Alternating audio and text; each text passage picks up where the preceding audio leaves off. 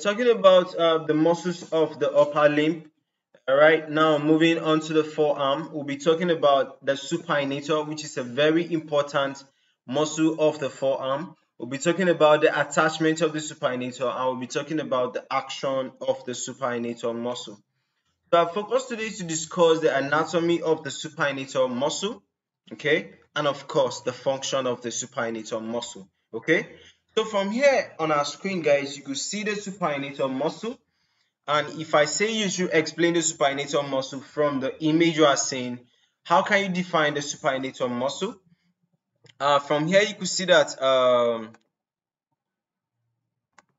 okay, this is your ulna being on the medial side, and your radius being on the lateral side, okay? So if I ask you to actually define this from the image, you see that it is attaching, okay, to the back of ulna, okay, and it moves anteriorly to wrap the radius, okay. That's just my explanation, but let's go into the lecture. We'll see a better one. So the supinator muscle turns the lower arm and the hand, okay, that are actually downwards, okay, to face upwards, okay. So it arises from the top rear of the ulna and wraps around the radius, okay, to insert on the front surface, okay.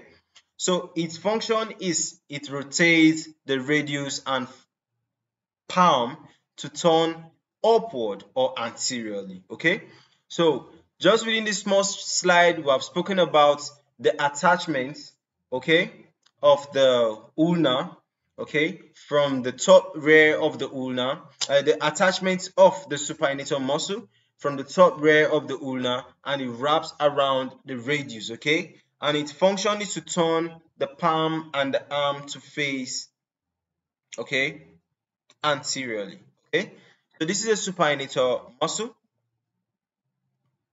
and that's the end of the lecture. Just a short one, just talking about muscle attachment and the function of a muscle of the upper limb. All right, so see you guys in the next tutorial, and bye for now.